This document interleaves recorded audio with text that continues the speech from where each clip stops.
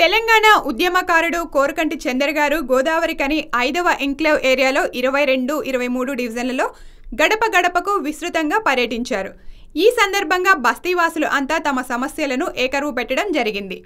ఈ సందర్భంగా చందర్ గారు మాట్లాడుతూ 9 సంవత్సరాల క్రితం మంజూరైన ప్రాథమిక ఆరోగ్య కేంద్రానికి ఇప్పటికీ పక్కా భవనం లేక అద్దె భవనంలో కొనసాగుతుందని, అసలే అనారోగ్య సమస్యలతో ఆరోగ్య కేంద్రానికి వచ్చే వ్యాధిగ్రస్తులకు కూర్చోటానికి కూడా స్థలం లేదని, ఎండలో నిల్చుని మరింత అనారోగ్య పాలవుతున్నారని, ఈ పరిస్థితులను చూస్తే అర్థమవుతుంది గత పాలకుల అభివృద్ధి విషయంలో ఎంత పట్టింపుగా ఉన్నారో అని.